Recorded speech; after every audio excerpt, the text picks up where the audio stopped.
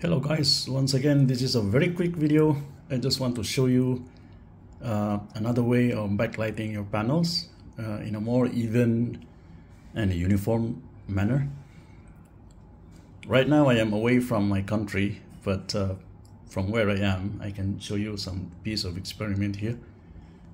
This is the electroluminescent panel. It's 10 by 15 centimeter, costs about $4.50 Singapore dollars, and I ordered this from China.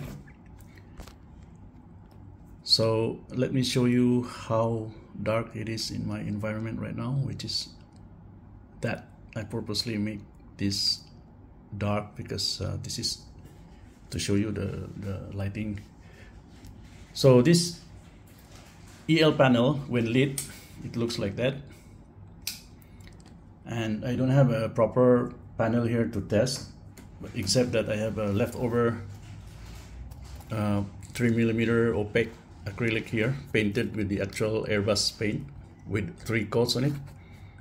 And to make some marks, I just used some acrylic cutter to scratch those lines, and I have a handheld CNC engraver to scribble those text there. So to show you without the backlight, this is how the opaque white produces the marking, which is not bad. It's white enough to be seen. Now with the backlight on, that's how it looks like. So you can see it's very uniform. May not be as bright as you prefer it to be, but I think for the purpose of making things readable and clear on Cockpit, I think this is bright enough. Now one of the advantages for this is because you can actually cut holes. You can cut this into shapes. You can cut round holes there to allow knobs through, and thereby illuminating the hole, the knob border that glows. You can cut any shapes as long as this edge here and this edge, you keep a bit of it to spread the charge. And also it's very thin, it's very flexible, it's very thin. It is just as thick as a magazine cover. It's a bit thicker here because it's laminated, and with a purpose, because this thing draws 110 volts AC, which can actually give you a shock, but not dangerous enough to kill you. Don't worry about that. Anywhere from 110 to 150 volts AC is the power draw. So you can see here, for demonstrative purposes, I have cut a hole here on this panel, and as you can see, it still lights up. So you can literally cut any shape here. If you want to insert this behind a panel, for instance, and you have some knobs here to go through. So that is the main advantage.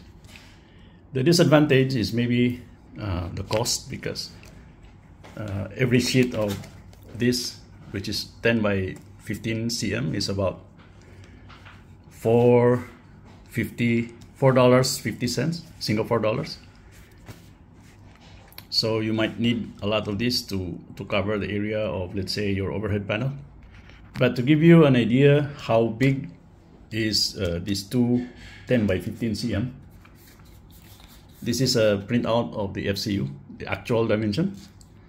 And as you can see, 2 pieces of the EL panel can conveniently cover the whole FCU. So you just cut some holes to allow the knobs through here and the switches, and you should be able to get even lighting. So again, to demonstrate how it looks like, that's the no backlighting. This is with backlighting. Now once I get back to my main lab in my country, I will use one of these to one of my panels and show you guys in detail how I will install it and the final result. Thanks so much. This is a quick video. I will make a follow-up of this once I get back, and thanks for watching.